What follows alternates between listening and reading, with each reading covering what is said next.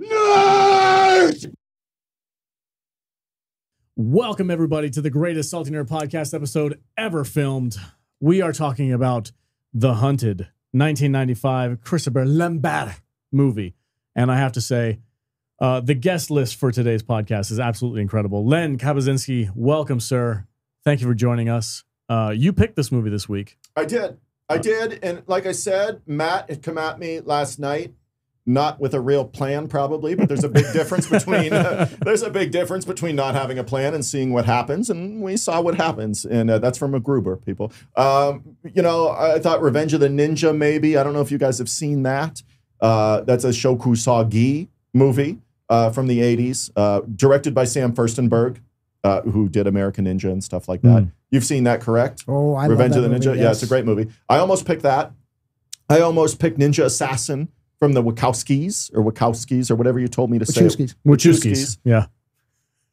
That's the politically correct way to say Kosaki and Wachowski. What is so difficult about this? I don't understand. The main point is, you know what the fuck movie I'm talking about. Yeah. And you guys know. So, and Matt had informed me that you guys have seen Ninja Assassin. Yes. Which also has show in it and stuff. So I thought, well, what can I pick that I think they probably haven't seen and should? And it was between Revenge of the Ninja. I assume you guys have seen American Ninja. If you haven't, shame on you. But I assumed you've seen an American Ninja, so I didn't pick that. But it was between Revenge of the Ninja and The Hunted. And I thought The Hunted has more, and Joe could agree or disagree with me, The Hunted has more flavor in it than Revenge of the Ninja has, because you have the samurais and stuff in it. And I thought that this juxtaposition in this film and just kind of, everything about it, the score is awesome. You have some recognizable names, like you said. It's the guy from Rush Hour or whatever. Yeah. John Lone is who we're talking about there. So yeah, I'm glad we picked The Hunted. I'm glad you guys didn't see it. And I'm glad you enjoyed it. I think it's a really cool movie. Yeah, we had a fantastic time. So if you guys want to watch our full-length feature commentary of this movie, go to saltynerdclub.com and join up to our club membership. It's only $5. You'll get a full-length commentary for The Hunted with Len Kabasinski commenting for the whole movie. It was fantastic. I had such a great time.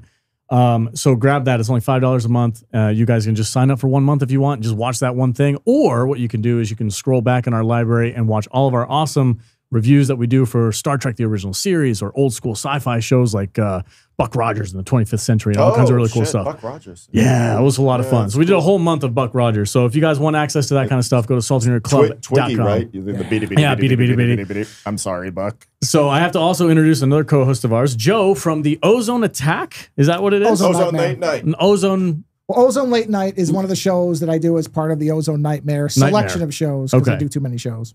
Right. Ozone Nightmare is the umbrella that everything lives under. Okay, Ozone Nightmare. Welcome to the show, sir. Thank you for joining us. Oh, thank you for letting me watch this awesome movie that I could watch every night and never be bored. Joe is one of the most talented people I know, though. The man is very modest, and but the dude his art, all that stuff. Go to Ozone Late Night for the art, people, because it's amazing. Joe's not going to tell you it's amazing, but I've seen it. Can we shout out the shirt that he's wearing as well right now? Go for it. Where can we get this? This you can get on threadless.com/Ozone Art Foundry, because my artist name is Ozone Art Foundry. I have this ozone thing. So the show is Ozone Nightmare. My artist name is Ozone Art Foundry. I'm sorry. I really am. I know it's like 50 names. But yeah, I drew this a while ago. This is actually in the opening animation on a couple of the episodes that we've done. Yep. But you can buy it there. Right on. You should do it. I've made it as cheap as I can. There's a floor that they won't let you make it cheaper. And I hear this. Len, where's your T-shirts at? Where's your T-shirts at? People, he just told you. There you go. So there you go. Right on. And producing the show, as always, Matthew Kadish is also here. What's up, dude? Yeah. So 2 things. I always have a plan. I even told you, I was like, I'm going to ask Len what ninja movies we should watch, because he was talking about how much he loves ninja movies. Second of all, Matt Vader and Jude are both insanely jealous that they could not be here tonight.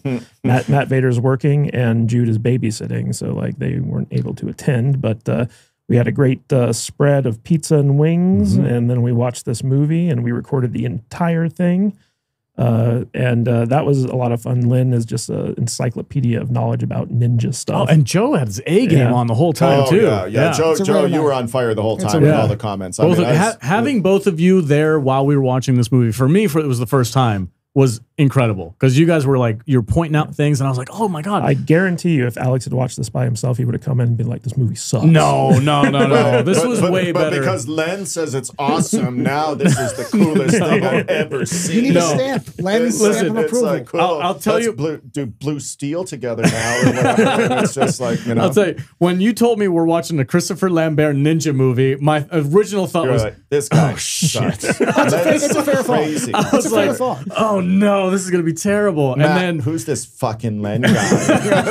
This is the recommendation from Mr. Ninja Expert Len. Yeah. But this guy's so cool with his muscles and his motorcycles and stuff, but he's a douche. And he picked this crazy Lambert film.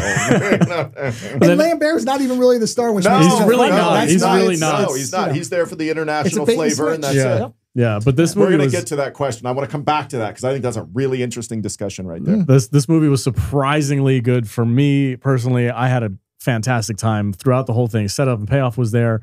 The graphics were there. The fight scenes were amazing. That ending fight scene in the rain, I'll talk to you guys about it in a minute. It was fantastic. I had a surprisingly good time. So I hope you guys go over to the Salty Nerd Club area and go watch our commentary of it. I promise you it'll be worth the $5, even if you just sign up for 1 month. Head over there. Without further ado, we usually have Jude do a synopsis, but Len, can you do one off the cuff? No. I mean, I can, but I won't because this man is my man for the Forgotten Movie Den on my Patreon, but Joe is my man that does all the synopsis for every single fucking episode we do. Okay. Joe, what did we watch when we watched 1995's The Hunted? Well, if you're in the mood to see a New York computer chip maker with a weird accent and no talent for women, yet the most talented pickup artist you've ever seen of one of the most beautiful women in the film. And an ill-fitting suit. A beautifully fitting suit because it's up to his neck as far as his waistline. If you want to see him accidentally stumble upon ninjas who somehow fail to kill him, and then stumble through the rest of the movie as everybody but him does something to try to stop them while constantly complaining and seeming like he's ungrateful for them trying to save his ass. This is your movie. You get to watch Christopher Lambert hide, go in the corner, fire a gun at close range, and actually hit something randomly. As everybody else cuts a path of blood and destruction, you're going to see innocent people get cut down. You're going to see bad guys, good guys, people in tan, people in black, rain, blood, bad blood in the beginning, but it gets better. You're going to see it all. Just don't come for Christopher Lambert if in a Highlander-esque role, because you will be disappointed. And unlike Fortress, there is no Christopher Lamb ball sack. No ball sack. No ball sack. No, there's no ball sack in it. But I'll go off you, Joe, for a second though. I think the real thing in this movie is, people, if you're going to watch it, it is samurai versus ninja throughout the whole movie. Yep. But if I can start this off, I think this is a really interesting discussion. We mentioned the Christopher Lambert part, or his role in this movie. We mentioned, I kind of got on Matt because I was like, well, who do you want in this movie? Do you want Alec Baldwin instead of him? And he said yes. And he said yes. And I actually want the lesser Baldwin. I want Billy Baldwin. No. It was like somebody kicked me a little bit in the Jimmy. And it was like, when he said Alec Baldwin can do this and Christopher Lambert can't. Well, I got news for you, Matt. Alec Baldwin wasn't Highlander. Sorry. So, you know what? If we can pick, we know what his pick is, but I want to do it anyways. If you can pick, if Lambert is so replaceable, because I think we can all agree the character isn't. You have to have that character. Well, he moves the plot forward. The actor can be replaceable. Pick your replacement for Christopher Lambert. Matt, you're up. Jean-Claude Van Damme. Get out of here. No. He's got the same accent. He's got to be an American microchip. You buy him as a microchip salesman. He's got to be a nerd. Hey, I just bought him as a Hong Kong fashion designer, so it'd be it's up there. I saw this microchips and it's Ninja Semi or something. And in that period, he's already fucking coked off his ass for Street Fighter. What about Steven Seagal? He's too much of an action star. See, the thing about Christopher Lambert is you don't see him as an action star, which puts him in a weird place. Yeah, in a weird place where, like, if he's a goofy computer nerd, you buy it. But also, when there's an action scene that pops up, you're like, goofy white. No, we're going for goofy white what people. What about Rob Schneider? Goofy white people. He's believable as a computer salesman. Too much. Can I offer my pick? No. He still hasn't picked. He's just throwing wild curveballs at us. No. But now I think he's getting in the right direction, though. Nerdy white guy. I hate the Rob Schneider pick, but you're not wrong. I like that more than Alec Baldwin. He was already the Shadow at that point, or whatever he was doing. Right? Who also had the actor No, play it doesn't- Kenji in it. Oh, the Shadow's not good, dude. Oh, yeah, we can do a whole show on that sometime. 'cause I I've disagree. actually reviewed The Shadow. I love The Shadow. I love that movie. I love that. Moving on, I'm going to agree to disagree. But the Rob Schneider pick, you're right. I could have saw them trying to do. Let's be trendy in the mid '90s. Yeah. Let's get Pauly Shore to do this Oh, nerd Jesus ninja. Christ. But It's too far into that Oh direction. yeah, it's too far. It's weird how Christopher Lambert just falls right in the middle. Yeah, no, Final picks, Matt. Your final pick. Is it Alec Baldwin? Well, you keep throwing Alec Baldwin at me, and I do. keep saying yes I do. because He's answered you're just four forcing times, it on man. me. Four I know, times he right? said yes. Yeah, I'm going to keep drilling him because I can't believe it. I'm just like, are you sure, Matt? in Are shock. you No. sure? I- I am. I'm in like a I shock understand that. that. No, I understand it. I understand it. It's not I my mean, pick, but I we understand can it. go with Michael Douglas with the Black Rain thing. Okay, that's a good choice. Michael, That's a good that's not choice. bad. That's a not good bad. choice. So I just picked up like 90s movie stars, and I'm just scrolling through here. Ben and Affleck. No. I'm actually older Oh than God, that. he hasn't even done Halloween 6 To or me, whatever there's it was. only Yeah. one. There's I'm only one going- choice for me. I'm going No, a that little was bit Paul Rudd, older. I'm sorry. I'm gonna say Liam Neeson might not be a bad choice. Oh, okay. Yeah, Liam yeah. Neeson. Yeah. This is before Taken. You're going to be surprised at my pick. This is also before This Star is the Rob Wars. Roy You era. guys are all Yeah. going to be surprised at Yeah, my Liam pick for Neeson, this. I can see that. Yeah, I can see that. Liam Neeson. I mean, I can see. I totally Alec can see it. Baldwin That's a too. great choice, dude. Yeah. That is a great pick. I'm going to go last because okay, I'm so gonna go Joe, last. 'Cause you're Joe. who's your You've got the most replacement muscle. for Christopher Lambert? Kurt Russell. Oh, I mean, I don't even have shit. to think because he basically did a version of the nerd in Big Trouble in Little China. He went into the Yes, whorehouse that's a and he great was movie. playing a nerd. And he would have Wait had till much you hear better my pick, one-liners. Yeah. than Christopher Lambert. Yeah. Oh, Was he too big of a star though? When did No. Escape Well, forget from- about all that. Just say if you were Okay. making this movie, Okay. who replaces it or who can you see in it? to I make it think super- Joe wins. Actually. Yeah, Well, that's wait. not Well, bad. let's see. Well, Yeah, what's Len? I'm not done yet. So we have, is Michael Douglas your final pick? Sure. I think that's a great choice, Matt. I see that because the Black Rain, we talked about that. I see it. Your choice was Liam Neeson. I think that's great, and he wasn't a star. Yeah, yet he at was that low point. enough He key. had- Low key enough to. But not- he had done a movie called Next of Kin.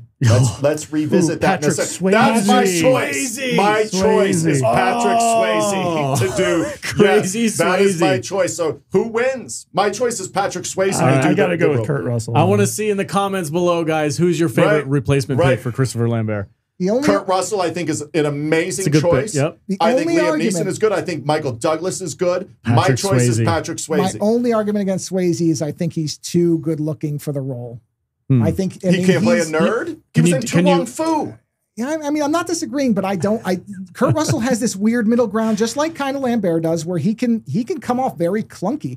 Swayze can look at. I still think Rob Schneider's probably the way to go. I could see a studio greenlighting that in Yeah. 1995. and 'Cause we just watched- Holy crap! With that, suck. Maybe Chris Kattan. The problem, I'll tell you honestly, the problem with I Schneider. feel like I'm kicked in the ground. I'm holding my killing nuts Len. right now. I'm trying to inflict as much pain on You him as are. I can possible. tell you are. I know, You just want to because- get those reactions. You're going to get those No, short clips. I'm holding my nuts right now. My right hand. We should people, point out and that it's just earlier today, Lynn did kick you in the nuts multiple times. Yes, he did. multiple times. With pride. I'll take that with pride. You guys asked for it, and I delivered. Okay, and so that's the next thing what I I do. really want to talk about with this movie is somebody that you don't know his name, but if you Yes. see his face, you recognize him. John Lone. yes, When Great he showed actor. up in this movie, I was like, oh, that's the dude from, what did I say, Rush Hour or something Yeah. like that. Yeah. You always know, he always does a fantastic job. Yep. He always Professional almost actor. always plays a villain. And Generally, He's- he has most of the stuff people would know him from. yeah, Yes. immediately recognizable. Yes. And he plays the main bad guy in this movie. Kinjo. Let me He's hear also your- the main bad guy in The Shadow with Alec Baldwin. Kinjo He the is. ninja. Yeah, you and I Yeah. are going to have to go back and forth on the Shadow at some point. I'm I just letting think you with know John now. Lone, he's got what we call a Disney villain face, Hmm. where it's angular, and he can't play a good guy. He just can't. He's also got the great villain voice. I was going He's to say got that's what puts it over the He's top. got the voice. He's got the angular face and stuff. It's much like I'm going to be jealous of Matt forever for this. It's like Billy Drago. He can't play a good guy. He just can't. He has the face. He can't do Yeah, it. it's impossible. And it's impossible. And John Lone is that. But not only that is what Billy might not be able to have done, John Lone can do, and is play the sophisticated looking villain, and John Lone can. I think he nailed it in this movie. Yeah. I think when he's on screen, you can't take your eyes off of him in The Hunted. That's my opinion. Much like The Shadow, I'm going to keep pointing out, because he is a stellar villain. I'm just shocked think it was great. by this. I'm shocked. That was going to be his big entry into the American cinema market, and when the movie failed, he kind of like went off the deep end. That's a crime, because all that aside, John Lone is stellar in that film. Yeah. Did you know that The Shadow was directed by the same director, Highlander, who did Highlander? I did actually. That's one few thing. I love The Shadow. The character, I'm so into that thing. It's a great character. The movie, unfortunately, didn't. The movie is not great, but it's good. So I think one thing we can go around then and talk about is what surprised you from The Hunted, if anything. Matt, what surprised you about watching this film? So there were 2 set pieces in this film that were like masterful, and I'm surprised that they haven't been clipped and memed to death on YouTube and stuff like that, because they were brilliant. The first was the train scene. Everybody knows it. Yeah. Yes. Yep. The second was the climactic fight in the rain of the samurai versus ninja. Yeah. That fight scene was epic, legendary. Yeah. Like I'm genuinely surprised that those 2 scenes have not gotten more attention. One talks about them. Nobody does. Especially the train scene was amazing. It was brutal and that is why we're here, people, doing this podcast right now. Go out and watch this. It's free on Tubi. There's really not an excuse for it. Don't watch Little Nicky. Hit the pause button on Little Nicky and watch The Adam Hunted. Sandler instead of Christopher Lambert. No, Jesus, no. No. Even I have to react to that one. Please, God, no. Let's do Pauly Shore then. At least he was in Phantom of the Mall, Eric's Revenge. We can hang that. Man, I just watched that. What a weird flick. I know. That was a theatrical release. Yoshio Harada. Yoshio Harada plays the stoic cool samurai. Dude, he's probably the coolest person I've seen on screen in a long time. I know. He plays this stoic samurai that has like just a tilt for revenge perfectly. And we're talking about that train scene. So it's legendary. They've got Christopher Lambert. They're protecting him. He's injured. He's just gotten out of the hospital. We don't know at this point yet, but he's being used as bait. Set up why is Christopher Lambert being hunted? Okay, all right, fair enough. So the opening scene. So Christopher Lambert goes to a bar in Japan and hooks up with the most gorgeous person there in a Joan Chen? red freaking beautiful dress. Lots of side boob. Lots of side boob. There's some nip slip in this movie as well. A little bit. And they go upstairs and they go have some funky time in a hot tub. And she apparently has been targeted by somebody as a hit for these ninjas. So the ninjas show up at her place. Christopher Lambert bounces just as they enter. Then he decides he's going to come back. He comes back. Well, he had the key. He had the key. So he came back and he watched her get assassinated by these ninjas. And because he saw it happen, he saw Kinjo's face. And he saw Kinjo's face, they now have to kill him. And who's Kinjo? Kinjo is John Lone. John Lone. He's the head assassin. He's the head of the ninja clan. The Nakado. Yeah. Yes. So and no one's ever seen his face outside of the clan. Yeah. Nobody. So that sets the premise for the whole motion of the movie is them trying to hunt down Christopher Lambert's character because he knows what this guy looks like. And they're chasing him through. He teams up after he gets out of the hospital. He teams up with this Japanese stoic badass. Not by choice. Not by choice, but they're like, you're coming with us. They kidnap him. For a reason. Well, they're also like, we're the only ones who can protect you. Well, they say that. That's the cover story. That's the cover story. Yeah. That's exactly right. That's the cover story. It's funny because there was Asian Columbo who was in the movie. Yes, Asian Columbo. And before he dies, he says that, like, the only protection you need is a well-trained police officer with a gun. And then the ninjas proceed to kill all the well-trained police officers with a gun. 15 politics seconds now. later. I feel like there's some gun politics here. Yeah, it was R.I.P. Asian Columbo. Shame. That was a good little roll. But so they get onto a bullet train, which is, of course, classic Japanese cinema. If you're on a bullet train, you know shit's going to go down. Not like this, though, because it goes down. It goes down in this movie. Yeah. So the ninjas know that they're there for unknown reasons at the moment in that movie, but we find out later why they know he's there. So they enter the train, and they say, kill everybody, because the last time we let people live, it backfired on us. Yes. Earlier, Christopher Lambert uses crowd. Yes. He figures out a very smart way to get a person chasing him to be overwhelmed by a panicking crowd. And so now, and we are in a Japanese casino or whatever at that point. Yeah. So in the ninjas have learned their lesson, and they're like, this time kill everybody. Yep. So they proceed to just massacre the entire train. As many people as they see, they're killing them, and it's just a bloodbath.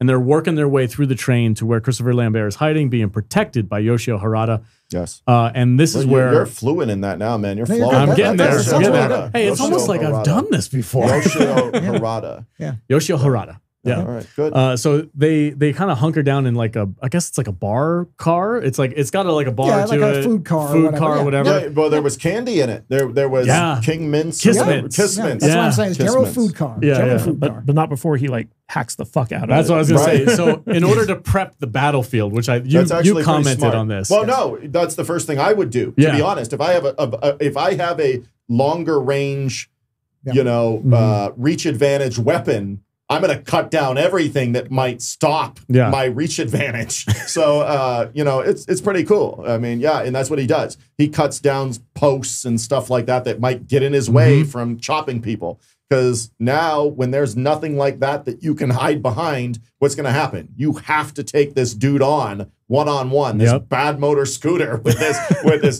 sword that'll slice you in half. And it's one of my favorite scenes in all of it. And we have to know, this is actually something that I always appreciate in that entire scene.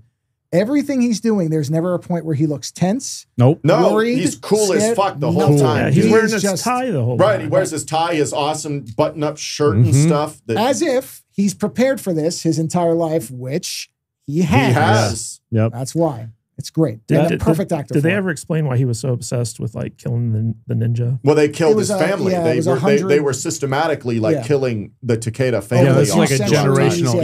Yes, it was a war generationally. Yes. So that's why. Yeah, but what struck me about this scene, especially because I've never seen this movie before, and I'm not even love to experience this the first time. I'm not even familiar with this actor. I've never seen him in anything else before, so I'm not familiar with any of his other characters.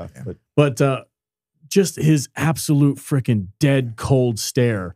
Like you normally the camera loves him. Yeah, the camera loves him. For like an actor, when you're like, oh, he doesn't show any emotion, you're like, well, you need to show something because you're about to go into battle. No, this dude is just hand freaking. In the pocket. He's a robot. Hand in the pocket. 50% of the time. He's facing down like 7 ninjas, and he's got his hand in his pocket and his sword. He pulls the Orange Cassidy where he puts the hands in his pocket. He's just like, what are you gonna do? Yeah. What are you gonna do?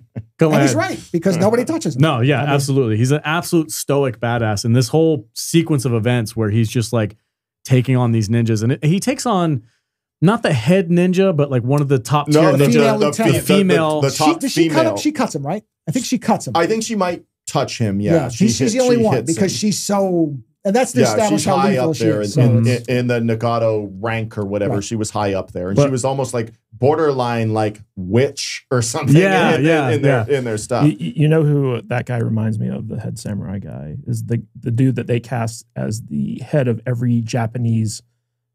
In modern movies, in modern movies, Hiroyuki Sanada. Yes, man, that guy's awesome. Name a movie. This was like the previous. He was in the most recent John Wick 4. Wasn't he in the? He was the Japanese hotel in the Line of leader. Fire 3. Was he in the line of Fire 3? So he was in Mortal Kombat. Yeah. I know who he is. Basically, I know who he is. He's basically in every single movie that has a Japanese John Wick's friend character. that has the hotel. Yeah, he's Scorpion, right? Okay. Yeah. He's cool. Yeah, that's the most recent movie I know, but he's in a ton of movies. He's cool, but. Of those two guys, I'd still want the hunted guy on my side. Oh, totally. But I mean, like, this was the guy, so unfortunately, this actor passed away from pneumonia in 2011. But this was the guy that he replaced. Yeah, I think what Matt's kind of to say is, like, if they were to recast this movie now, they would play him. Okay, I'm fine with that. Yeah, and he might be great. I'm fine with that. He could be really good. He was also in the movie Bullet Train with Brad Pitt. Oh, he was. That's right. He's been in so much stuff. As was Andrew Koji. It was okay. All right. That's all right. Bullet Train with Brad Pitt. Should I watch it? Wait, Andrew Koji. You wouldn't be sorry you watched it. Yeah, he was the son of Hiroyuki Sanada. Holy shit! I need to rewatch that movie now. Yeah. I love Andrew Koji. Okay, so before we move on, I need to talk about the death scene for the female assassin on the train. Yeah. Because this was something that we had a conversation with. I preface this. During the commentary when we were watching it together, we were like, if they had the budget, it could have been so much more gruesome. But is it better that it's left to our imagination? So for context, the main ninja, not the ninja, the lieutenant. Female lieutenant. The main female lieutenant goes up against the Japanese stoic badass, and she loses. But you can't see her face, right? But because she lives under the ninja rules, you cannot see her face. So what she proceeds to do is, Joe, take it away. What does she do? So she takes a short sword. What is the name of the short sword? That's a tanto. Tanto. Tanto knife or sword? Is it considered a sword or It's knife? a sword, It's a sword, technically, yeah. So a short blade and basically puts it to her Scrapes her to face her off, forehead and goes like this and the camera cuts. But what you know is that she has sheared her face off. Yeah. That's what you know. Face. Oh, exactly. Yes. Nicolas Cage should have been the ninja. Should have been the samurai. That was Nicolas Cage would have been a good. That was another '90s actor. I was like, Nicolas Cage. I don't know. Well, he was at his height back then. Yeah. He was at his height back then. Yeah. He's here in Vegas. We got his. God, I would love to get him in the studio. Hunted, like, I'd watch it in a heartbeat. Hell yeah. So for So me, the debate is, would it be better if they had the budget / technology to make it work effectively on camera to see like her face peel off and you see the skull underneath? Or is it better I think to cut away? I think it's better to leave it to the imagination. Because it's much more disturbing. Very It sticks Spielberg. with you longer. I will never forget that scene. Yeah. Very Spielberg. I get it. Joe, your opinion? I think that the only way it could work if you show it is it has to be so brief that you really can't. I mean, you'd have to freeze frame. I'm going to play off of this in a second. But to me, I think it is better because this movie does feel like it is very cinematic. It's got a lot of ambition. It's got a lot of really beautiful shots. And so I think it is better to let you picture what that is. And there is some kind of, and this is going to sound weird. Maybe I'm just going off in the middle of nowhere. There's some kind of dignity to it that I think that seeing it takes away. Okay. There's like a nobility to it. For that character in that moment, I like the fact that you don't see it. Because if Quentin Tarantino had directed this movie, we 100% would have seen it. Oh, we would have seen it. I disagree. Alex? I completely disagree. Really? Yeah. Really? Tarantino is very good at restraint when and what he's choosing to show and what he chooses not to show. I think he probably would have filmed it the exact same way. Really? That's interesting. Yeah. Or he would have gone Gonzo your thought, opposite. though. No, I want to know your thought first, Alex. I've got my, Okay. So my personal belief on this is if it was done properly, and I'm going to reference Indiana Jones: The Last Crusade on this, that scene of the melting face and the blowing up head at the end of it, you never forget that scene in that movie. So I don't think the brutality, I don't think the brutality of it would have taken away from it. I think it would have stuck with you just as much, if not more. Based off of my experience with Raiders of the Lost Ark, when you see that head explode, that's a scene when you're a kid and you're watching this movie and you're like, that dude's freaking head just blew up, or that guy's face just melted off because of the power of God. Like that was a quintessential scene for that movie. I think if it was done properly and they had the right budget and the right, like almost like a John Carpenter-esque, like, not prosthetic. What's the word I'm trying to get to? No, that'd be a prosthetic. A Practical effect. practical effect. You'd be using a prosthetic. Yeah. I think it could have worked really well. I would have liked to have seen it. Len, go ahead. Yeah, with me, here's how I would have done it, people. What do I know, right? I made swamp zombies. But what I would have done is I would have tied a prosthetic mask. Again, all this is done in a split second. Split second. We're talking like 3 frames. Split second. Tie a mask to the actual blade and have her start to peel it maybe down to her nose quickly and then cut. So you at least get a bloody mask here and then it cuts. So cinematic blue balls. That's what you're talking about. I mean, you know, I think we're going to show you just enough. Just enough that what you. But tell me this: you can't tell me the audience wouldn't go, "Oh shit." You know, if you saw a bloody mask over her eye sockets. I was going to ask, are you going to keep the eyeballs with no lids? No, keep the eyeballs. And then just a mask of blood. Okay. And then, but it cuts. But it would have been boom, boom. Yeah. It would have been really, really done fast. Fascinating. But I don't think there's a wrong answer either. I don't think either. I think if it's done properly. I don't think there's a wrong answer in any of this. But I would have at least showed red. Okay. You know, that initial peel and then, or that cut and then fast cut. I was going to say, what if it was that you then see her falling and you get the blur of it instead of seeing it all crystal clear, but you just see enough to know the face is missing? I would say, you know, the pacing of that fight though is so beep beep beep beep beep beep beep beep beep beep the whole time. It was a very fast scene. I don't know if you have time to see a body fall, you're right. even if you see it for a split second. Sure. I don't know the pacing of that fight. Yeah. Marvel. Call me. I'll fix shit. I will fix shit like Iron Fist. You got to call me. Oh, God. Iron Fist was... I know, and I love that character dearly. I know you have I'm a tattoo, blonde right? and blue-eyed people. Yeah. I don't want to play Iron Fist. I'm too old for that. But I can fix it, directing and storyline, people. So you play stick. What's that? Play stick. Okay. You could play stick. Sure. I could see that. Sure. Stick's a Daredevil character. Man. Yeah, that's true, but you could put him in. There's a lot of blurred lines in Disney Marvel now, so you know it's fine. Yeah. I believe you could fix it though, because Iron Fist was awful. I know, and I was massively disappointed. I believe because it, I love Iron Fist. But So I much. transplanted stick into there because it was so much of a better series. Wow. Yeah. You know what wasn't awful was What's this train scene. This train scene was incredible. Yeah, incredible. But that's what I would have done. I would have tied a prosthetic mask to the blade. Okay. And just a half. So you're just going a little half. bit. Yes. Me and Joe are going full. Just enough. I'm going no. You're going nothing. none at all. Okay. Just as it was. Chime Oh, in, no, I'm people. sorry. Chime in. I'm with Matt on this. I say no. No. Okay. Oh, okay. I said you could. I said I I'm don't saying think a little bit. I don't know if there's a wrong answer, but to me, it's the dignity of not seeing. That's Okay. what I was saying. Is No. I like that. Also, you have to realize that this character who sheared her face off, like right before this, we saw her in the most awkward threesome ever put on film. Yes, with no nudity. Was weird. Well, no nudity from her. Yeah. She's in a robe and she stays nude. So that actress probably said, I'm not doing the nude scene. But John Lone's going for it. Well, the bad guy Wiseau'd her belly button. He did indeed. He went full It's Wiseau. pretty, it's a strange Like he had a really hot sequence. naked girl behind him. And he was like, no, I don't need that. I'm going to go for the belly button. Right, I'm going to go right for The the director belly said, button of this nudge crazy on your woman. clothing. Maybe we'll get something accidental. Like the naked girl behind him was kind of like just standing there, like, what am I supposed to do? Right, And the what am I chick doing? grabbed her Grabs hair and was That's like, it. get that over part's here. good, though. I think that part's good. And You we have saw to full get over bush. here. Yeah, there Saw was full full bush. bush. Yeah, Yeah. full frontal in this movie. But- Available on Tubi. In that kind of scene, though, I'm just speaking as a director, you know, people got to get over this nudity thing in films. 'Cause, you know what I mean? I got 2 little kids and they're saints. Len, But you know what? Do you think YouTube is going to ban Tubi?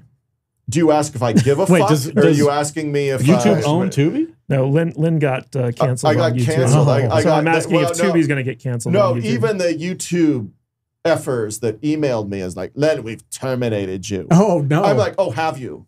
You might have terminated my channel, motherfucker, but you can come at me anytime you want. And we're going to see how that plays out. Because I'm a confident man. I might not be the toughest on the planet, but I'm a confident man. And you can terminate me, YouTube, behind your wall of nerdness or whatever you're doing. But you know what? You know, come at me with you something. just need to hire a clan of assassins go after It's YouTube. such a strange But- phrase for them to use. Terminate. It almost seems that's what they antagonistic. told me. Like take me to court on it. Right. Type. Yeah, It's weird. you're terminated, Len. But you know what? I would not hire the Nagato clan because all of his ninjas sucked. They're literally the worst ninjas. They're the ever. worst ninjas. Which- They're terrible at their job. Yeah, something I brought up too. They I had was to like, kill a 6-foot white American. I know he's French, but 6-foot white American Computer in the film. salesman, no And he's a computer salesman, and you couldn't kill him. they failed every time. And this guy's like, if you got to do it, you got to do it yourself. And he shows up and He did, tries to. because he was the only guy who could do Right. anything. Yeah. Yeah. All right, so let's see. After the train scene, okay, so they go to the samurai island The of island. training. They have an island. Yes. Yeah. so they Samurai Island. Yeah. Were they Full of training Gets teenagers. voted off. It's all This is, teenagers. For the generational war. yeah, Right. You know. and they tuck away. Oh, we have to talk about his sword real quick. Okay. So a police officer comes and says That to the shit's stoic, badass. badass Japanese samurai, "Excuse me, sir, your sword is evidence. We need to keep it." And his response, Ugh. "Nobody takes my sword." And I think there is something in samurai about you do not allow No, the sword to be. It's also in. I've been a motorcycle dude most of my life, and you don't touch a man's bike, Right, yeah. And it's Sure. very similar to. You can ask to touch his bike, and you know, He can I say have no. a custom chopper myself, and if people want to say, well, then it's you know, first don't touch my bike, dude. But I mean, It's kind of like you never touch another man's grill. Right. Yes. is in your mouth. No, no, as grill, in like what you actual grill. Oh, like Oh, a- an actual like cooking Oh, grill. yeah, yeah, Oh, yeah. okay, because grills, I don't. Or never touch understand another that man's culture, fries. Don't do that either. Never touch another man's penis. I will Like- stab you if you touch my fries. Where are you I will trying to say- take this? Right, where? Into a dark we place, saw a Alex. commercial that To a very indicated dark otherwise place. twice. Oh, yeah, the Tubi commercial. Yeah, so when we were watching this ventured down a movie, black Tubi hole has on like commercial breaks, and there was this one very no. homosexual Oh, no. commercial Yes, that they showed yes. multiple times. Yeah. And They then were at very the proud end, of it that. reveals that it's an eHarmony It is. commercial. But in fairness, like your rule with the bike, without permission. You do whatever you want with permission. You don't do that without permission. Right, So right. it's, If it's somebody a nice asked me, blanket hey, rule. Len, It really is. can we like touch your custom chopper? I'd be like, yeah, cool, man, whatever, you know. But And custom chopper can mean whatever you want. I went to Wine and Spirits a couple weeks ago, and I didn't even have my custom chopper. I have 2 motorcycles. I have a You Raider. mean your chopper? My chopper. No, I didn't take my chopper. I took my Raider, my Yamaha Raider, which is kind of like a production chopper. But anyways, I go into the liquor store, I buy my stuff. But while I'm gone, some little Japanese nail technician guy that was next door is going out like looking and touching my Raider. And I'm just, dude, and this African-American woman is like, I told that dude not to touch your bike and stuff. And I'm like, what are you doing, dude? And it's like, one, you're like 5'3". I'll kill you, dude, for touching my bike. But if you were just like cool with me and said, "Oh, this is a really cool bike. What's this or what's that or what's your engine?" It's like that scene from Sons of Anarchy where the guy's like sitting on the dude's bike taking a picture of him. Yeah, biker culture. Yeah, that's the way it is. And I'm not saying I'm some 1%er that is some kind of criminal that'll stab you and stuff like that. But I mean. These are basic rules, kind of thing. I mean, I'd take your face off if you touch my grill. To bring it back, we're going to reel it back to the movie real quick. So, would you let people see your face come off, or would you turn around and do it so they couldn't see it? No, other people's faces. Oh, right. He's cutting the face off of people that would touch his grill. Off? All right. And if you've got corn on the cob on your grill, I would cut their face off because I want that. Corn on my face. Corn on the cob on the grill is like one of my favorite. That's life pleasure, man. It's amazing. You leave the husk on, right? I do. We went from sword to corn. Yeah, I don't know how that happened. Anyway, this is what I usually do on my show. Let Alex reel us back. Yeah, let me reel it back. Good luck. I'm like, oh, geez, how do I bring corn back to samurai swords? He's miming us. Lambert ate an apple. One thing that isn't corny is... Instead of giving the cop his sword, he stabs the train and breaks his sword and then puts the broken half in his sheath and hands it to the cop and says, now it's yours. Which was probably one of the most badass scenes I've seen in a long time. That was pretty dope. So they proceed to take Christopher Lambert's injured ass to the Samurai Island, where they hunker down, and he asks his drunk blacksmith, who is the comedic relief for this movie, to make him a new sword. And we discussed how long... Is it an ironsmith or a blacksmith? What's the correct term? Steelsmith. Yeah, is that once you go blacksmith... Yeah. You never go back. Right, you never go back. You're so corny. But it would be Steelsmith. Corn on the cob. Yeah. No, I agree. You're fine. Black. You're well within the confines now. Thank you. I mean, Right. with corn on the Me cob. and Rob Schneider. Right. There's no outside. Yeah. Oh, Jesus. Rob Schneider eating corn on the cob with no husk. You can do it. Yeah. You can do it all night. I'm going to say, what is samurai? Len's this close to getting up and watching. I'm not into the Rob Schneider stuff. He ruined Judge Dredd for me. When we got the I am the law. Mr. I am the law. We have an answer. We got the part all of our fans wanted to see was I am the law. and then, by the way, after Stallone says, I am the law, we get Rob Schneider. Now I'm going to guess before you say the answer. Yeah, what is a Japanese blacksmith called?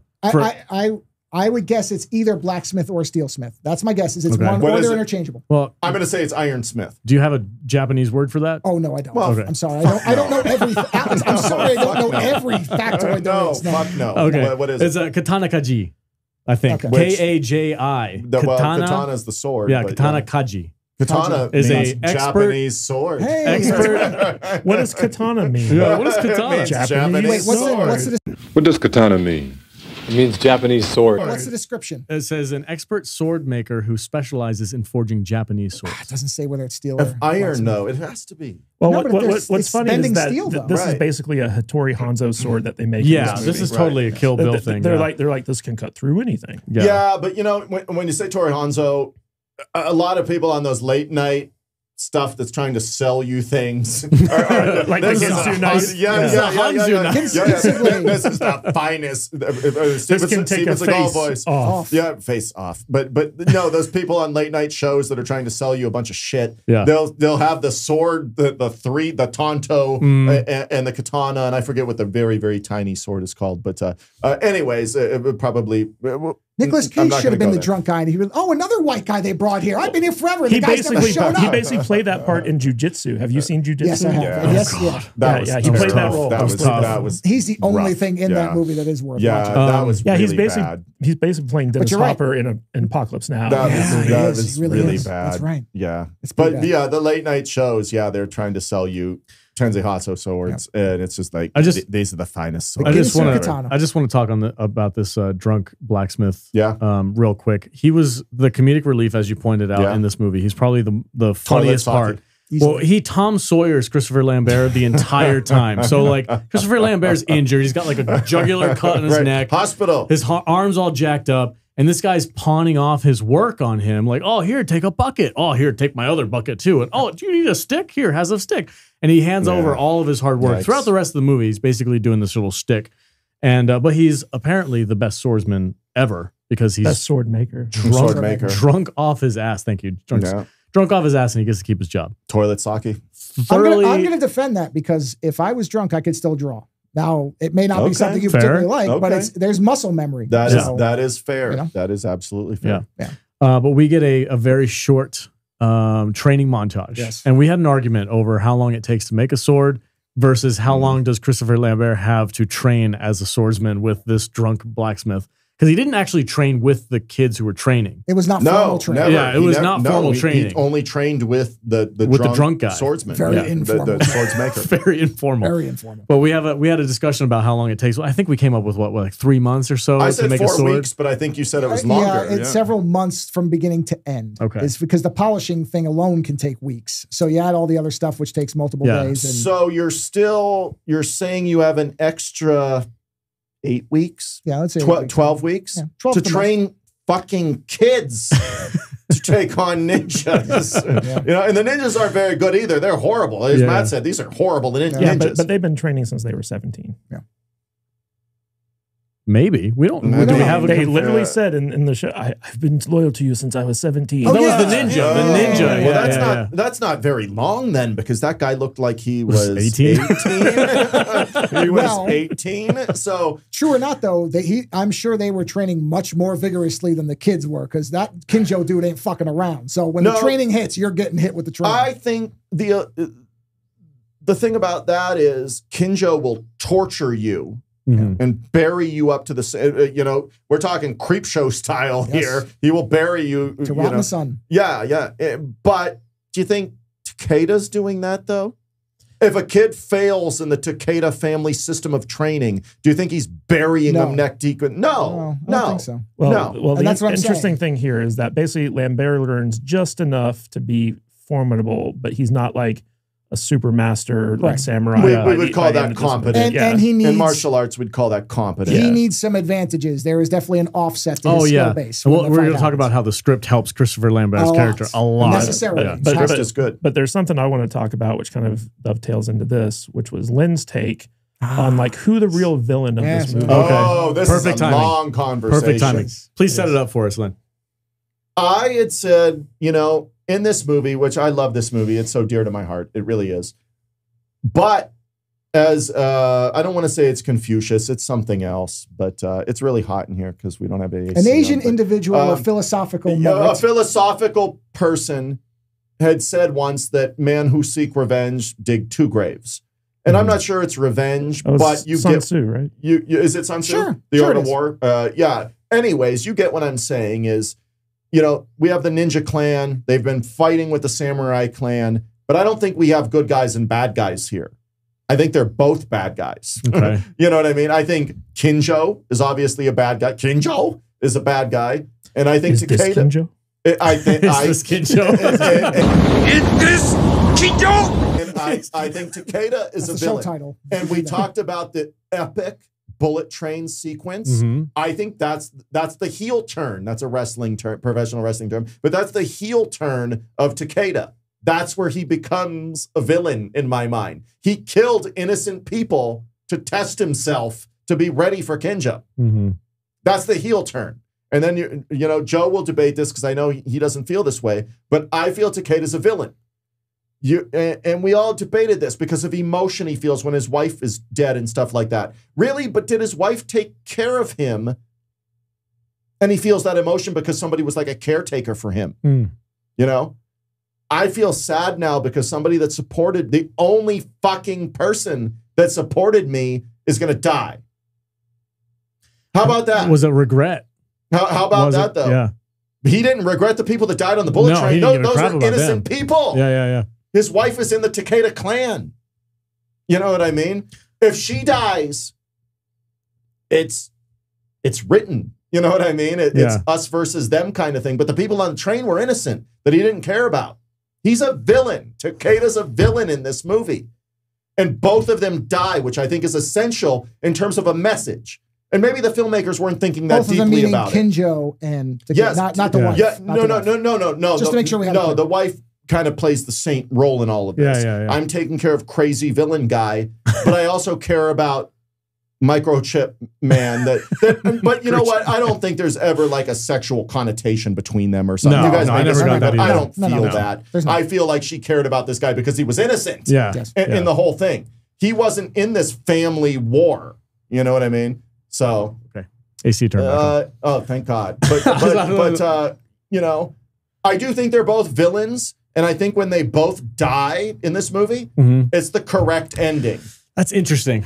That's interesting because this is a family feud that, as far as we know, goes on for generations. So he's had this out for him. Now, you say he's a villain because he uses Christopher Lambert's character as bait. He's bait. As bait to bring these people onto the bullet train. He sacrifices innocent people. Correct. In order to test his mettle and try and kill the guy he's been trying to kill. Can I ask a question? Yeah, go ahead. I missed this. I should have been paying attention, but I was just too involved in the movie. Is Takeda aware of how Christopher Lambert got out of the pachinko parlor? Is he explicitly aware that he used the crowd? No, I don't know. I don't think he's aware of how he escaped. And this is why I'm going to disagree with you. Oh, okay. No. This is fascinating. This is important stuff. I will say, I don't think he's aware of that. I didn't think so either, but I want to make sure Christopher Lambert used his own ingenuity to escape. And nobody said to him, how'd you get away? So he didn't expect the ninjas to take out all the innocent people, which means that wasn't part of his plan. Ooh, go ahead, Joe. Take it away. All right. And this listening. This is a crucial thing. I'm invested in this. I'm interested. I think what Takeda is obsessed, and he has gotten so far into his quest for revenge, which is generational. I mean, we can see this. I'm not going to get into too far, but in the real world parallels to generational conflicts that people start losing all clarity and perspective on. I think he went around the bend. His wife didn't realize how far, and so was supporting him. I agree with you. She's completely virtuous. Yes. The wife is the all-star. I kill Christopher Lambert and leave her alive if it comes down to it. Honestly, that's the way to go. But because he didn't know. Don't kill the drunk guy making the sake in his toilet. No, drunk guy's fine. He's fine. We don't have to kill him. He's all right. And he makes it in the movie. He's fine. He never even gets scratched. But he doesn't know that those people are going to get massacred. If he knew, then it is intentional. And he does get the people out. Once he realizes what's happening, he's like, get out. He's getting them out. Yeah. I'm not saying he's a hero. I disagree with this. But I'm saying that it is. And the Revenge Two Graves thing, I'm going to give you an example. You ain't going to like it, but I think you're going to agree. If somebody killed one of your kids, do you care about the two graves, or are you after who did it?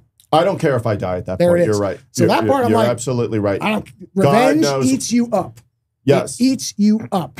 Or justice might eat you up. And to him, this is justice. This is generational. They've been massacring my people for hundreds of years. Now, do you believe Takeda thinks it's justice? I think he doesn't know the difference anymore. I think at this point, he's around the bend. I agree with you. So I'm not saying that he's virtuous. He doesn't know the difference anymore. Objectively. Because it's been going on so long. It's Burma. And that's the thing. It's been Burma the last 200 years. And the wife has backed him the whole way. So when she is injured. She's a saint. Yeah, well, when she's injured, that is the snap. That's the moment where he sees the damage of what he knows then. But at that point, he has to die. Well, and that's fine. But I'm saying he doesn't die as a villain. Kinjo is a villain. Takeda's not burying the kids up to their necks because he trained them like shit, which is what Kinjo did. You suck as a teacher, and now you're gonna fucking bury these guys in the sand. I'm sorry, you both are wrong. Okay. Oh, here we go. The real villain of this movie is Christopher Lambert. Because all he did was get laid at the beginning if he of the had movie. just died like he was supposed to in the first 10 minutes, none of this would have happened. You're being funny. So many people would have been alive. You're being funny. I know you don't believe this, but you're just being funny here. Alec Baldwin would have done it. I mean, it is accurate that he did keep this all going. If he had just died, it would have probably, not gone this way. It would have continued. It just would have been somebody else. It would have been some other nameless American guy. Alex is exactly right. It would have been somebody else. Would have been Rob Schneider. Yeah, would have been Rob Schneider from Knockoff. All right, yeah, right. Somebody remake the movie. It would have been Rob Schneider, knockoff Rob Schneider. It would have been fucking the Japanese little Nicky. It would have been little Nicky Adam Sandler. Yeah. Dude. I hate thinking about that. I hate thinking about a universe where that does. It does. I feel it in my nuts. Yeah. I feel it in my nuts as I talk about it. So he kicked you in the nuts. You actually kicked him in the nuts. Yeah, no. I Metaphorically feel Yeah. something in my Spiritually, nuts. he kicked him spiritually in the nuts. Yes. I think. Okay, so really, they love Rob Schneider, and it's just like, why? Why? I think it's because we just watched him in that terrible John Claude Van Damme Name movie. a Rob Schneider film you like. I can't. That's right, you can't. Guess what, Joe? No one can. Yeah, Judge Dredd. It takes He all ruined kinds. Judge Dredd. I mean, Disagree. It takes all kinds to make a world. That's right. So That's right. there's lots of shit I think is disgustingly bad. What And was people that? are like, it's great. Demolition Man. He is in that. He's not a main character. No, he's a side character. A very, very side character. He doesn't know in that how to movie. use the 3 seashells? You're right. Sandra Bullock. Pretty nice. That's a looking in that fantastic movie. film. Yeah, Not to get nice sidetracked. looking in That's a that great movie. Okay. film. So bring it back to the It's a documentary. Japanese I don't island. know if you know that. And I know it all came true. I've been told that. The demerits, we're going to have a demerit system from YouTube. Every time we boy. swear, we have to pull a demerit off the wall.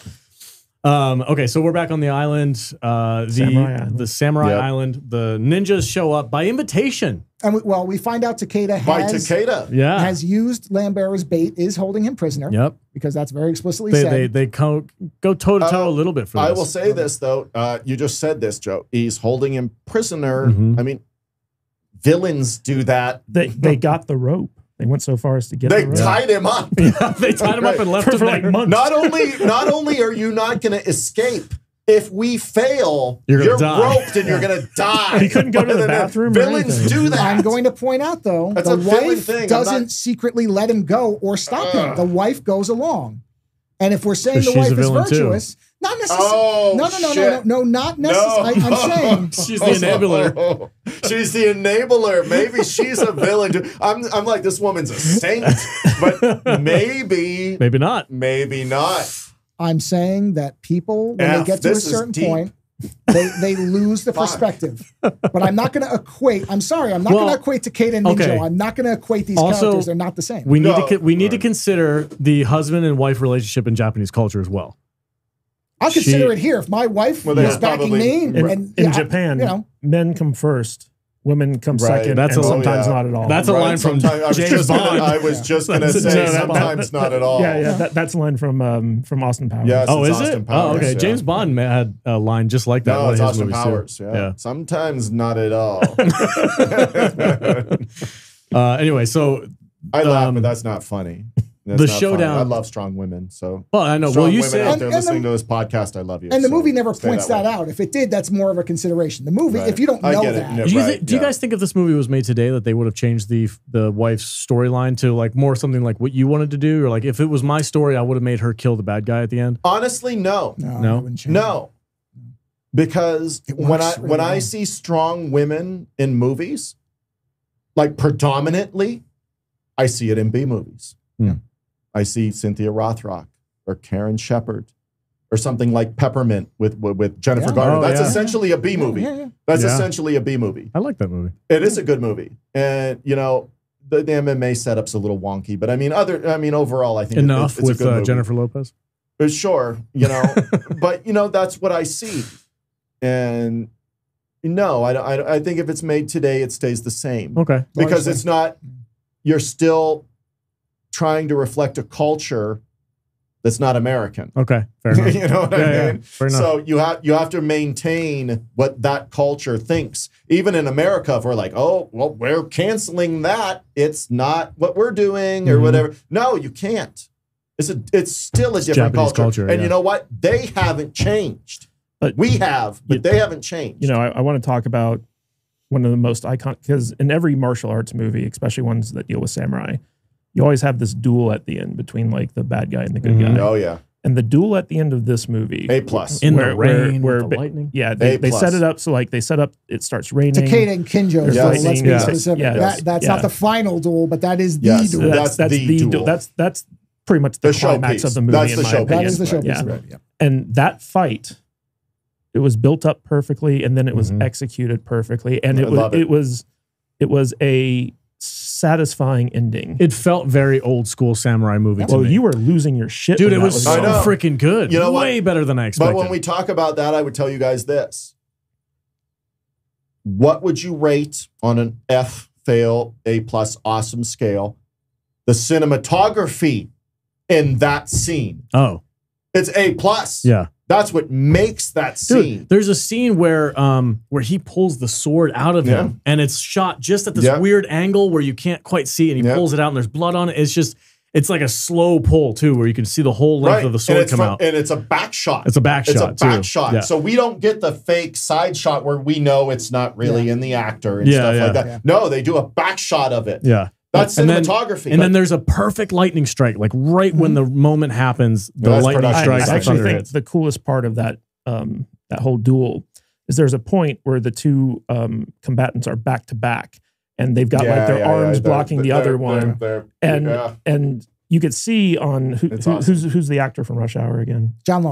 John Lowe. You can see his eyes are going like back and forth, and he's trying to think of like, okay, where do I go? Like, what's happening here? How do I turn this to my advantage? Am I fucked? And it only lasts about like, I want to say like 10, 15 seconds. Yeah, probably. But it is brilliant because both of these guys are sitting there. They're kind of back to back fighting each other, and at the same time, they're like, okay, what's my next move? Yeah. It was really well done. Yeah, that whole fight scene was phenomenal. Like I was blown away watching it. The cinematography was perfect. The setting was perfect. The acting. The setup for it, the acting. The faces of everybody. You don't say a word. Yeah. Oh, yeah, there's no dialogue. Faces of it. There's no talking. Yeah, that's the other thing we immediately picked up on. No, nothing. Immediately we all picked up on it. Like they start the fight, it's just them looking at each other. The whole rest of the movie is the setup for this fight. You don't need to say anything. Just go for it. I loved it. And like you said, Joe, Christopher Lambert is going to come in and get the one-liner, you know? I'm going to sucker you and, you know, and that's a New York punch or you're terminated or whatever. There can be only one or whatever it is. You know, they're giving him that line. And I wish they wouldn't have.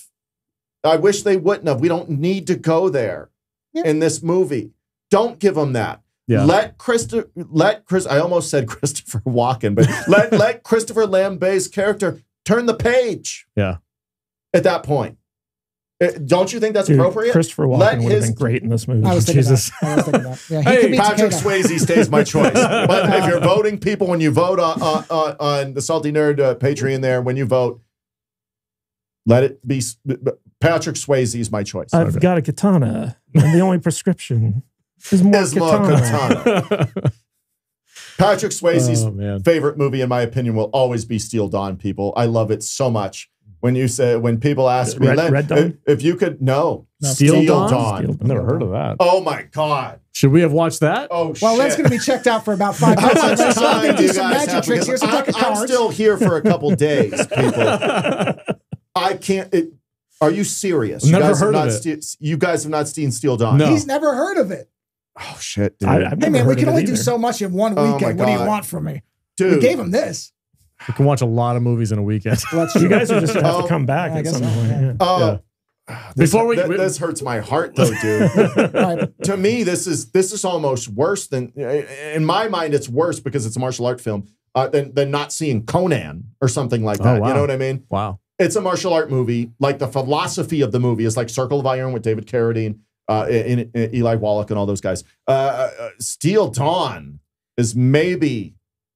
Oof. Well, let's spend the next 20 minutes on whether it's worse than not seeing Conan, because we should really get into this. No, you're serious, though. You guys have not seen Steel Dawn with Patrick Swayze. Correct. With Patrick Swayze. Never heard of it. Yeah. Oh, my God. I mean, we've seen Red Dawn. Yeah, Red Dawn. We'll come back to it. We'll come back to it. But we would all agree, though, that the bullet train and that next to last You've fight. seen Steel Dawn. I've seen it. Of course I've seen it. My only gripe with this movie is that the final fight scene with Christopher Lambert versus the evil ninja was a little underwhelming. Oh yeah, no, I agree. A little underwhelming. Okay. I but didn't necessarily sure. So I'm not disagreeing with it as far as like a writing, script writing. Yeah, script. That's all fine, but it was the delivery of it. Yeah, I feel like it was a little weak. Like we talked about his swing that ends the fight was pretty weak. The swing's bad. The fact that they went like fist to fist was a little like. I'm okay with the fist because it was filmed well. The swing is just so weak. I think that stuff is filmed well, and the thing I like about going there is we already had the showpiece fight, but unfortunately, in writing terms, we still have the Lambert character. Yeah. Right. You can't get rid of him. Yeah. You have to do something with You him. can't kill him either, And in my opinion. And he will can't give just them- crawl out after the fight's over. You have to give him something proactive to do. I will Yes. give them credit. I will give them absolute 100% credit for injuring, what's the evil guy's name again? Kinjo. Kinjo. Injuring Kinjo this Kinjo? twice. Is this Kinjo? That was Is Kinjo. this Kinjo? That was Is this Kinjo? They stabbed him he got stabbed in the leg for the initial fight. And then in the secondary fight with Lambert gets the drop on him and stabs him in the shoulder, which disarms him, which is a callback to when they said there is no left hand hand. fighting Right. in Japan, Good only script right writing. hand. Good script So they writing. injure his right hand, which means he can only fight left-handed, that's phenomenal Which they don't writing. train in, right? Phenomenal writing. Right. So Yeah. it completely handicaps this character Yes. to the point where it makes it acceptable to believe that Christopher could actually fit. That's fight very him. And important, Kinjo actually. also It's has a very great important. line where he points out he's like, "I have no honor. I fight to win." Yeah, Yeah, yeah, that is great. Yeah. Right. That is a difference. Yeah. yep. Yeah. So And we should probably point out the fact that because no one knows what Kinjo's face looks like, the samurai goes around the entire movie saying, "Is this Kinjo?" Kinjo? After he kills a No, ninja. right. So when we say "Is this Kinjo?" It's just a call. yeah, he's grabbing every Japanese person. Is this Kinjo? Yeah. Grabs a little kid. Is this Kinjo? We should For fuck's sake, preface is this that. Kinjo? Yeah, we should preface that for your audience because they're going to hear it A million 45 times. A million times. throughout, the show. Yes. That is this Kinjo? If Is this Kinjo? if And I was that's what he going does. to improve that fight a little bit, I think it would have been better in my mind is if the wife and Christopher teamed up Okay. in a more satisfying way to but defeat she's the bad injured guy. at this point. She's in the injured. script because they take Yeah. her out early. No, Yeah. you know what should have happened? The drunk swordsmaker should have saved the day. I'm going to say a hard no on that. Yeah, no. No, I'm really interested in Kinjo everybody's should be ideas almost about to kill Lambert. And then the drunk guy just And comes then in. the drunk guy comes and in distracts him just long enough for Right, Christopher to get the right, drop. Maybe. Right, yeah. It's not the Yeah. worst. It's not the worst thing I would do. Could have been, Right, yeah, right. could be done. It No, Could be done. That's could what be I done. want to know from everybody. And Matt should start. It's how do you end it then? I mean, in terms of like climatic fight scene, what do you do? Do you reverse the fights? Because I don't think you can. No. But if you think they can, I want to know. Okay. How do you do that ending? Matt, what's up? So I think that it should have ended once Kinjo won. Like I would have liked to have seen Kinjo just like win, basically. Ooh. Because to shit. me, Lambert is so incidental to this movie. I mean, it's basically like if you've ever seen Harrison Ford's movie, The Witness. It's the exact Right. same movie. It's probably his best performance. Right, yeah. But with this movie, I feel like the climax was that samurai fight. It's totally You know. the pinnacle fight, Yeah, right? yeah. And so like anything after that's just dragging it on. And so when we did our last ninja movie review On the beach, the fight scene on the beach. so Yeah. like I think it was Duel to the Death was the movie that we reviewed, and that ended in a climactic ninja versus samurai battle as well. And once that battle was done, the movie was over. This one, once the battle's done, it goes on, and you almost don't care. But if at they that didn't point. wrap I up Christopher's story, then we would be criticizing it for not wrapping up his story. Well, No. I would have liked to have seen them kill Christopher Lambert Jesus and then Christ. have that climactic fight. But then everybody needs to die then. And Christopher Yeah. Lambert really didn't need to die. He didn't do anything. He was in the wrong place at the wrong time. Everything he was doing was honest. He wasn't doing anything. I mean, he did not make that woman climax, which is a crime. Okay, we She don't did cry know. at the We end. don't know she that. cried We because don't the sex know was so that. bad. She wept at the Okay. end of that sex scene. That is The movie's ambiguous. that is pure speculation. We don't know that. That's we the bitch don't held his know breath that. for 3 I mean, minutes. she put her feet up on his head and everything, and he still couldn't do it. We don't know that. And off of that, I think that's a little folly there. I don't. In fairness I to don't the think that's- Lambone, we don't know. We don't know. Lambone. Lambone. We don't know that. So, Alex, your take. Okay, on my it. take on this is that the wife should have had some kind of a line where she had not recovered, but she had fought through the pain of her Like a of her injury. one-liner? Not a one-liner, but like a final line Okay. where she says, "I right. watched this feud between our families destroy everything that I love, and I'm going to end it here and now." And she goes up against Kinju. Well, she and- would have got killed. But she has the help of Christopher Lambert. The two of Okay. them team up against an injured Kinjo and she's the one who delivers the final blow. I want the wife to deliver the final blow because I feel like it would be Okay. a little bit of a poetic justice for Okay. him killing her husband Yes. and her watching her husband dive into this revenge feud and like lose himself. Like I wanted to see her kind of settle it for herself. We and get Christopher that. Lambert We get can that, be there to help. But what do you do with Lambert then? He's there as like almost like a backup. Does so he die? Yes or no? Die? No, he can live. That's right. He can live. I think the ending of them walking away with the drunk black that's all fine. That's all good. But I feel like that fight scene needed to be more centered on her versus the Kinjo, and Christopher Lambert is like a wild card who pops in to help out. Joe, I don't disagree with what you're saying. I actually can see a version of that. The only this is a good conversation. The only alteration I would make in your version is that she stabs him, collapses, and Lambert drives it into his heart. Like that's the final. Like he assists that way. Okay, Kinjo collapsed probably from behind. You're thinking like a producer. Lambert's got to have that moment at the end. We paid for this. The audience wants to see Lambert win. You are thinking like a producer, my man. I am thinking about the fact that because here's the problem. Lambert could have left with the drunk guy. Doesn't. We get that scene. So we know he's coming back for the end. We know that. It's established.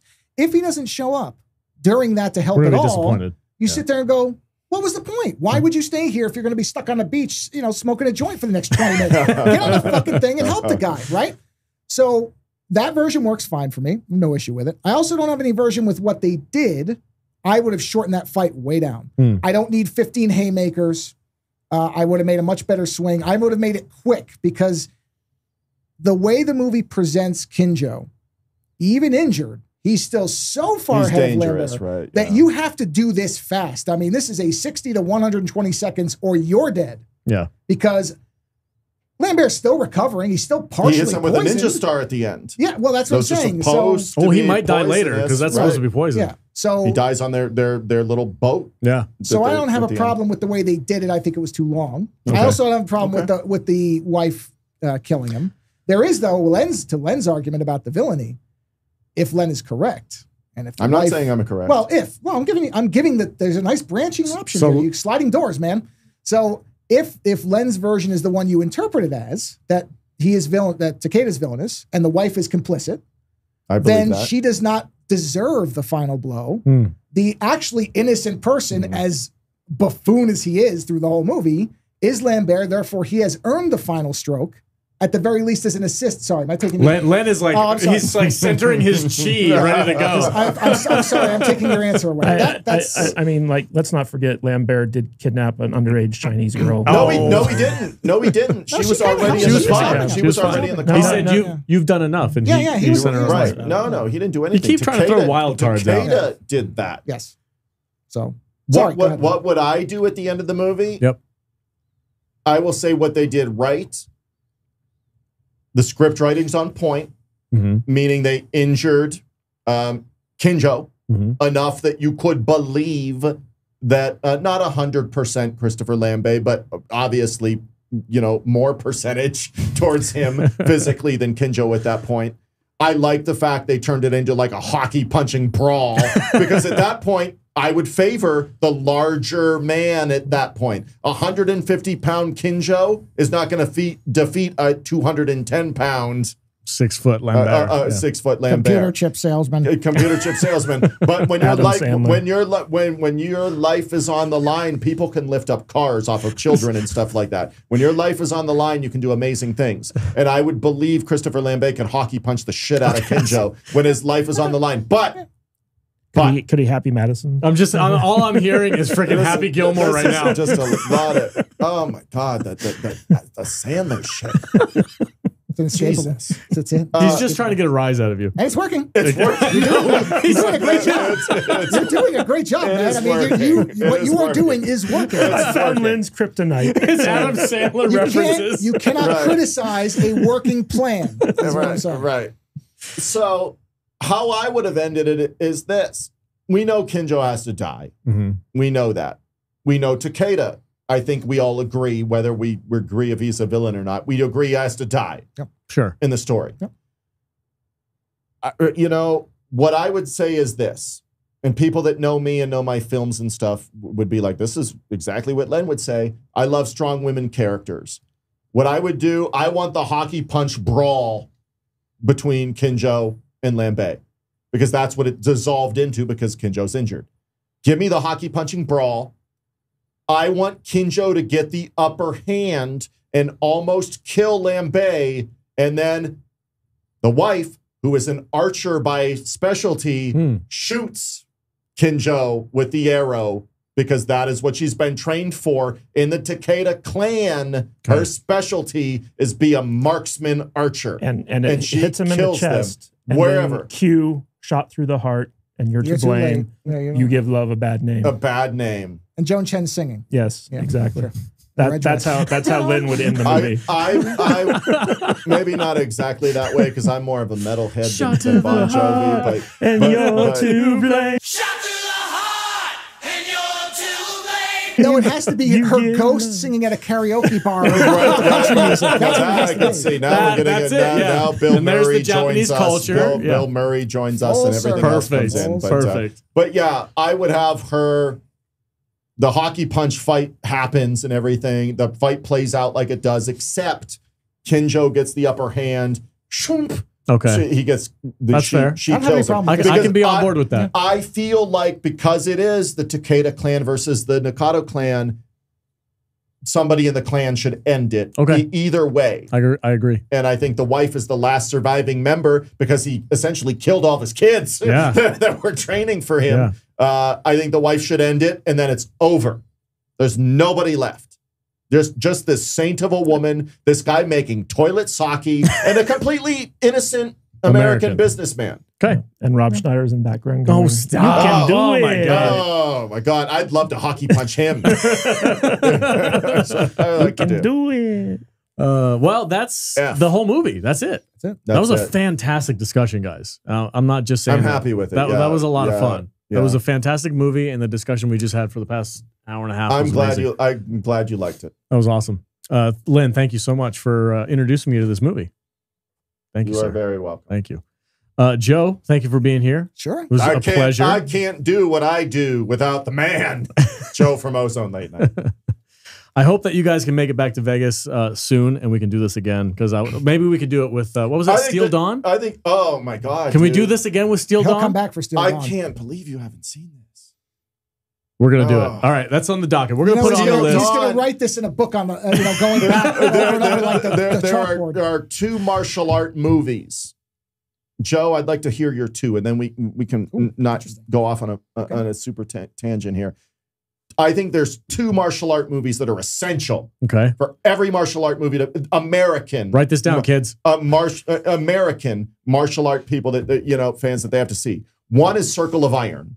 Okay. With Jeff Cooper, David Carradine, Eli Wallach. I think Christopher Lee. Christopher Lee is in it as well. See Circle of Iron. It's the message and stuff. Count Dooku is in it? What's that? Count Dooku's in it? Dracula. Yes, he is. And Saruman. Yes, he is. Circle of Iron from 1977.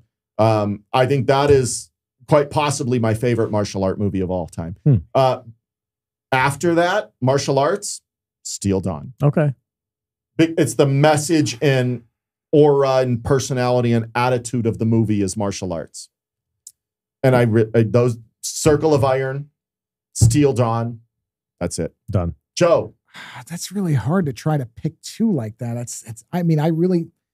Am I not right on Steel Dawn? No, I'm not disagreeing. It's a yes or no answer. No, you're right. Steel Dawn is a masterwork. It is. It's amazing, guys. But if we're talking about, martial arts films, two essential ones, man, this is a really tough spot. Lance Houle directs Steel Dawn, who produced like Missing in Action 2 and stuff for Canon. So you should know where we're going with that. I have to go with Yes, Madam for one. Oh, shit. Yeah. I have to, because that is probably my favorite martial arts film. I'm not saying it's the best one, but it's Rothrock and Michelle Yao. Yeah. And that end fight, I scream at it every time. You've been clamoring for that 4K. I can't wait for it.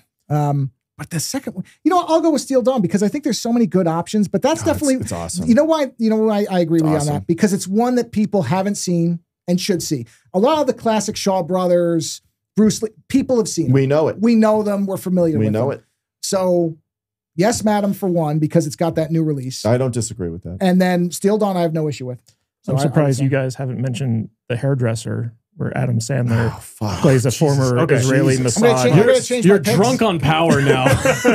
No. He's trying to push my Yes, buttons. he is. It's the best alcohol you've ever had. He's seizing that moment where he's like, I've got to let this tough It's guy. the Adam Sandler Now I've references. got I him. mean, He hates Adam I legit Sandler. want to go and watch Little Nicky I after. don't know. We got to get out of here. The rarest jewel of all. If you don't like martial art movies, go watch The Water Boy. What is that, Zohan or whatever? Yeah, you don't mess with the Zohan. Fucking Whatever You you're don't gonna mess with do, the Zohan. go watch Zohan or Water Boy or Little Nicky or whatever you're gonna do. But you know what? You can never, ever Big word. Here we go. hang out with me if you're gonna watch Little Nicky over Steel Dawn. We got to get out of here before Len drop kicks Kaden. Do you think somebody who likes that little Nicky's going to want to hang out with you, though? Let's be honest. Who likes Little Nicky? No one. That's what I'm Nobody. saying. Nobody likes that Hey, movie. Nobody. They shoved a pineapple up Hitler's ass in that movie. So Alex, Does would you like to anyone like wrap that things movie? up for tonight? On that note, pineapples up the ass for Hitler. Thank you all for watching this review. Len, thank you so much for being here in I the love studio being with us. here. This was great. I love This was being here. fantastic. Joe, thank you again. Thank you It very was much. wonderful to have you guys. Steel Dawn is on the docket. fuck The yes. next time you're in Vegas, we're watching it, and we're going to do the same thing we did tonight because this was one of the most enjoyable experiences I've had on this podcast. You have no idea. This was dude. so fun. You Make have a no note. idea. I Yeah. can't believe you haven't seen Steel Dawn. Make a note to start up Little Nicky for the first 5 seconds. Just, Jesus to Christ. light him up. Oh, you're gonna.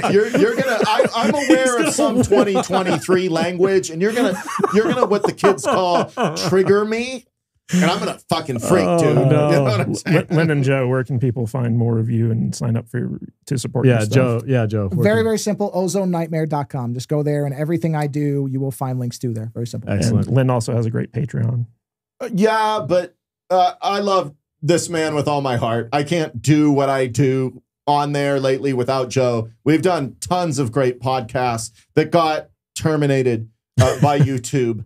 But I want to let YouTube, as Elton John would say, I'm still standing, so you can come at me whenever you want, but I'm just going to keep going. I was not expecting an Elton John reference. That's good. And I cannot, do what I do without people like Joe. And yeah, you can go to patreon.com/killerwolffilms. You can, you can't. You should. You should. You should. I mean, I'm not going to say I don't care because I do. I want to continue what I do, and that's just making fun stuff for people. I'm mildly surprised you haven't seen Steel Dawn. We'll get there. And It's going to bug him now. it mildly. That's okay. It's all right. It's like He can't believe that we've seen. I'm gonna You get Don't a Mess with text the message. Zohan. I'm gonna get a I've text never message. seen that Right. movie. You've Every seen 30 minutes. Zohan about a Jewish hairdresser that's like a superhero. No, or I have whatever. not seen that movie. But Don't put that on my have reputation. You? Have you? No, I haven't. Okay. I've seen the clip of the feet thing. Okay. It's a yes or Mine no too. answer. Mine. You don't have to Anyway. make excuses. No. It's yes or no. I'll take that as a no. No. Anyways, yeah, it's at patreon.com/killerwolffilms. Okay. My movies are on there. You can download them. You can watch them whenever you want.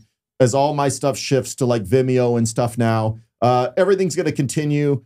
I don't plan on stopping anytime soon. So, I've got a wonderful support network around me and stuff. And Joe is a humongous part of that. I have a blast with so many podcasts we've done throughout the years, like this, where we talk about movies that we think you should watch. That being said, I love Jaws the Revenge. Anyways, you guys go ahead. All right. Just a quick reminder, if you want to watch the full-length commentary of The Hunted, go to saltynerdclub.com, sign up. It's only $5 a month. You will get that commentary plus a huge library that I mentioned before. We're talking Library. There's an R Library. in It's there. a There's li- an R in there. It's- It's not Library. library. I'm slightly inebriated, Len. I've been drinking a lot of vodka. I'm just trying to help you out, man. Because The bottle's empty, Len. somebody's going to chime in. Alex said library. It's a library. Just go to the library. Anyway. There's an R there. They're going to be gunning for my Wachowski way before that.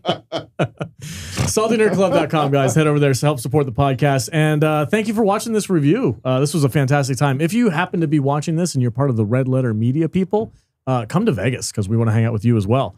I don't know if any of you guys are watching this. I don't know Probably anything not. about that. I don't know. Probably not. But we got to get you in Vegas. But we're very grateful Len came out to Vegas to Yeah. come into our studio. and I'm hang out grateful with to us. you guys and your fans. I hope they had a good time with this thing. Hopefully that's a cross promotional thing and they come check my stuff out. You don't have to, but you should. And I think if you like what you're doing, they'd like what I'm doing, and we go from there, kind of thing. But I had a great time on this thing, and we're going to do more stuff, obviously, this weekend. But yeah. Oh, yeah. You guys are doing a live stream on Saturday, right? Stay tuned. Yeah, for sure. Yeah. All right, guys. Thanks again. Stay salty. Hey guys, if you like this podcast, don't forget to like and subscribe to the channel and comment below on your favorite video as well. That goes a long way with helping us boost our channel and get out there in front of more people. And it lets YouTube know that we're doing something right. And if you want to catch us live, we go live 2 times a week, once on Saturdays at 10 a.m. Pacific time and on Tuesdays at 1:30 p.m. Pacific time. So join us there in the chat. We will see you on the live stream. Stay salty.